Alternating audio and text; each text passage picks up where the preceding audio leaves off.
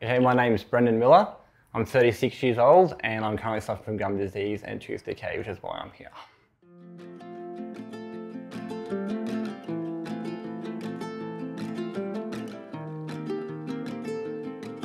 First, that was about 10 years ago in 2012. My teeth started getting a bit brittle. I didn't have calcium as a kid. I didn't know about that until it was too late. So just over time it got worse and worse and worse.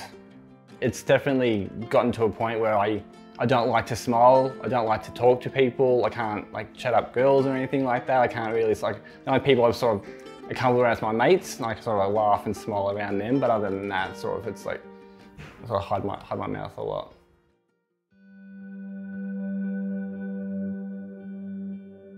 I was biting a burger. It was one of those, like basically a bun and a patty, so it wasn't like anything big, it was a bun and a patty, and it split my tooth in half. My tooth there is this huge confidence shatter. Like that's when I was like, okay, something needs to change because I can't really live like this. Going back to a normal life, if people judge me, they don't need to judge me anymore. Yeah, just stuff like that. Just getting to a normal life, getting out there again now that COVID's coming down. Just enjoying life with good teeth since it's been so long.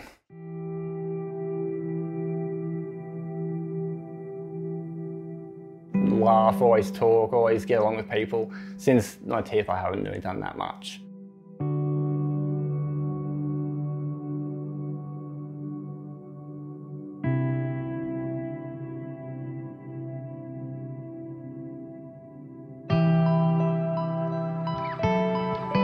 Been 3 weeks since my surgery, just over 3 weeks. The swelling's gone down, I can eat better, I feel better.